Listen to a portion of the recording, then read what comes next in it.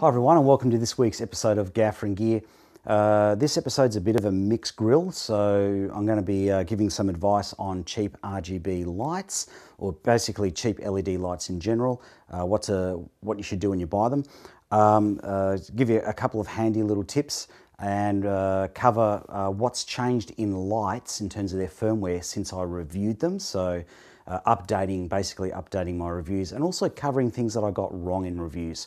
But before we get into all that, I just want to open an invitation up to everybody. So on the 26th of May, so that's Sunday the 26th, from 1 p.m. onwards, Arthur from UPR Tech manufacture LED lights and color spectrometers.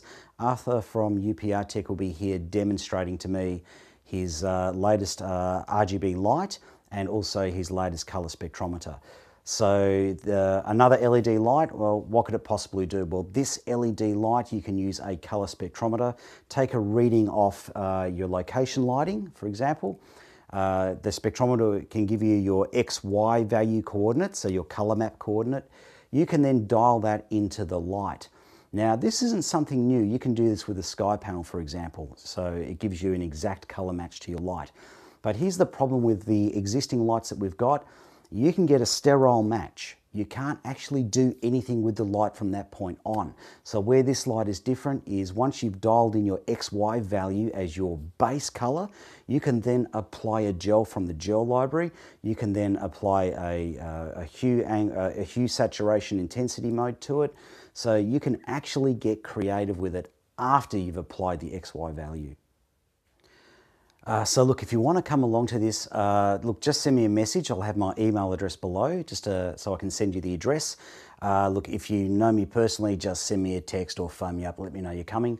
And look, it really is an open invitation. So it doesn't matter if you're a film student, cinematographer, a gaffer, if you run a lighting business that's in competition to me, that doesn't matter at all. Gaffer Gear is about sharing the knowledge.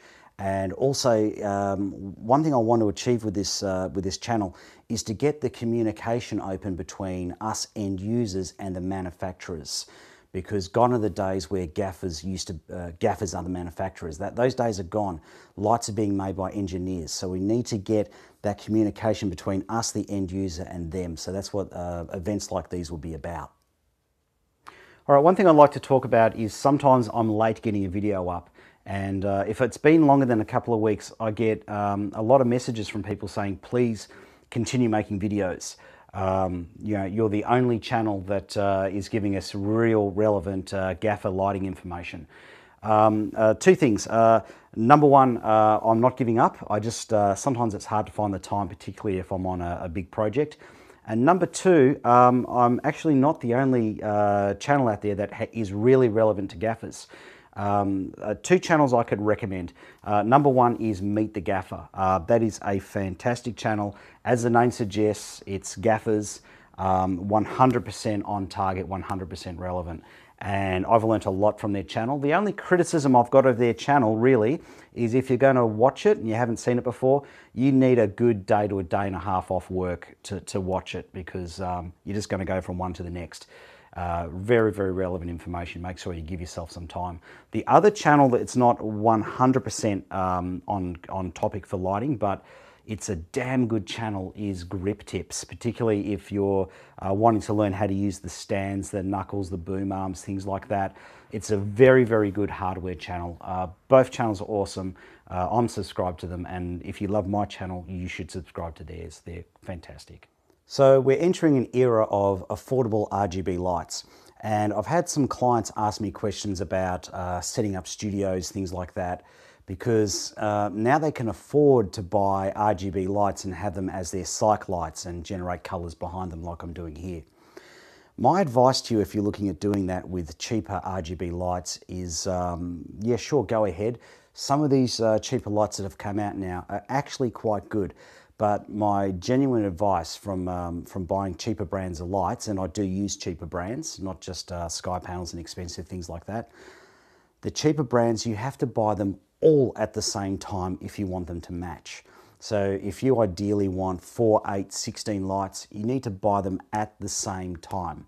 My experience has been if I buy a batch of lights and one of the lights breaks down and I get a replacement, that replacement doesn't color match.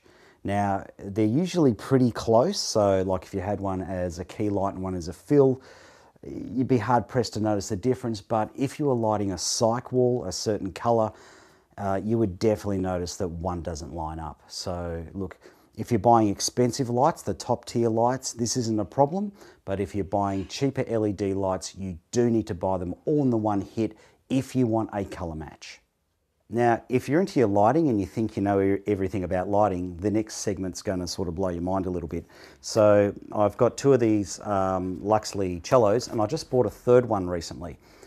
However, I noticed when I was using the third one, it didn't match the other two. The color was much better. The color accuracy and color rendering was improved. So I thought, oh hello, it must have had a firmware update. So I had a look at the front of the units and I couldn't believe what I saw. So both of these units in the photo here are both set to 3200 Kelvin. Now the one that's running warm white and green emitters is the older firmware, and the one that's got a whole stack of emitters running is the newer firmware. Now when I put the older units onto my computer and downloaded the new firmware into them, the old units didn't operate this way at all. So it must be more than just a firmware update. But what's interesting is the color science. You've got two completely different ways of generating the same colors, and they seem to have come up with a much better way of generating colors. The one thing I have noticed looking at the newer light is the RGB emitters in the rows look like they're running off two separate light engines or two separate sets of drivers. So that might be how they're achieving such a staggeringly huge increase in performance. Okay, so I've got a Luxli timpani here, and since I reviewed these have had a firmware update and a few things have been improved. But before we get into that, I just want to show you something, give you a little tip. So this is a spare part off a V-Lock battery, so it's the V-Lock mount. So you can get these off eBay. They're about $10 for a packet of 12. So what I do with these, I buy these and I super glue them onto the back of my transformers. So if I've got a light that has a V-Lock mount built onto the back and I've got a transformer to run off mains power, I can now mount the transformer to the V-Lock mount, and I don't have to have it hanging around. So just a very quick little tip there. Now with the Luxli timpanis, since I reviewed them, they have had a firmware update, and pretty much the bulk of the issues that I identified in the original review have been fixed. So number one, they used to crash on boot up about 1 in 5 times. They no longer crash on boot up. The second thing was a problem with the batteries. They used to misdiagnose a charged battery as a flat battery. That still happens a little bit, but out of my 28 batteries that I have, it only happens on a handful, about 3 or 4, so I suspect it might be a problem with the batteries now, not a problem with the light. So that's been fixed. The other thing that's been improved is they have a master and slave mode. So I've had a bit of a play with the master and slave mode, and it works super reliably, it's super fast. The only criticism I have of the master and slave mode is nothing comes up on the display to indicate whether the light is a master or a slave. Okay, so next up, let's talk about the Nanguang tubes. I'm seriously over talking about these. I get a heck of a lot of messages about these. And I understand why people are messaging me. It's because you can't find any information online. But look, in the video I said that the units don't charge unless they're turned on. They have to be turned on to charge. They've now fixed that. So you can have the unit turned off and not running, plug it into a charger, and it will charge. Okay, so they have changed that since. Now, one problem I have come across with these units is the backing moves around and covers over the display. So what I've done in my units, if that continues to happen, I basically just take the top of the unit off and take out the backing, which is basically just a piece of cardboard. So that's how I've got around that problem. Now the next question I get asked about is, can you feed DMX in and out of these? Yes and no. So if you've got the battery version, this version here that runs off the batteries, you cannot feed DMX into it. However, they do make another version that has a cable DMX in as well as a power cable in, and that's made for studio, and that will run off DMX. Okay, so one thing I got wrong in the review is I said the power inlet is 15 volts, okay? So I made that mistake because I read here it says 15 volts DC, so stupid me. It can run off 12 volts in, so you can get, as long as you've got a transformer that's powerful enough to run it, you can run this off 12 volts and charge it simultaneously. Now, speaking of charging, this is a 12 volt transformer that I got made up by the guys at Technical Art Solutions. It outputs 252 watts, and I've got it set up to 8 outlets. Now, I've got 2 of these, so I can charge 16 tubes simultaneously. So you can buy a 12 volt transformer for your charging, and the idea behind this too is I'll eventually get round to making up a rig that I can put 8 tubes in and use it as an 8 tube light. Now, if you're looking at making up a harness or something to connect the lights into, you need to buy Terry clips. That's the thing you need to look for. I get asked about this a lot. So you need to buy Terry clips, and they come in 2 sizes, T8 and T12. You need to buy the T12 Terry clips.